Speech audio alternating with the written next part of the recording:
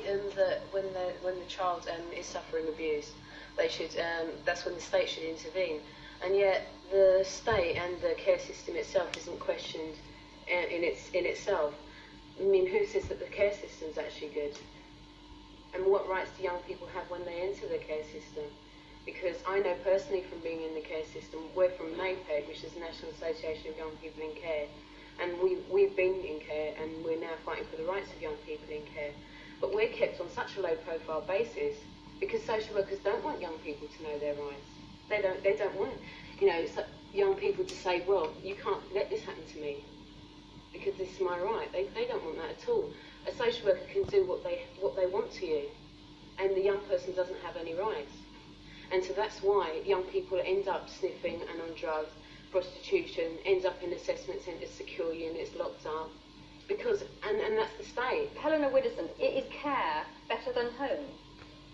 I think it depends really, because when I was put into care at the age of 5, I was put into care mainly because my mum was an alcoholic, and almost my foster parents that I went to eventually, I think they were worse.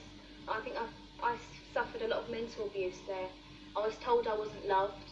I was told how I should think, what I should think. So I think I really hated care then. But when I voted with my feet, as the saying goes, and ran away, and found out what my mum was really like, which I wasn't allowed to, know. The social services said, oh, she's too young to know what her mum's really like.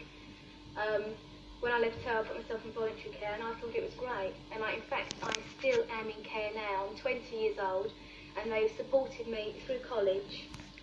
So I think it has got its advantages. I think it does help you out if you just know how to use it.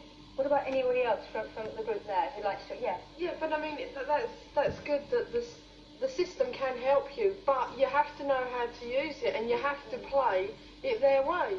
The minute that you start to do anything wrong, then that's it. It's like, okay, well they're going to go out sniffing or on drugs. Let's just leave them. Let's put them into lodgings at 16 or 17. Let's keep the ones who are going to college, doing this, got a full-time job. Let's keep them in care till they're 18, give them accommodation, finance them through college or through whatever. But what happens to the young people that don't want to play that system or don't feel they can? So you were actually saying that society doesn't necessarily treat those that it takes into care any better than they were necessarily treated in their families first?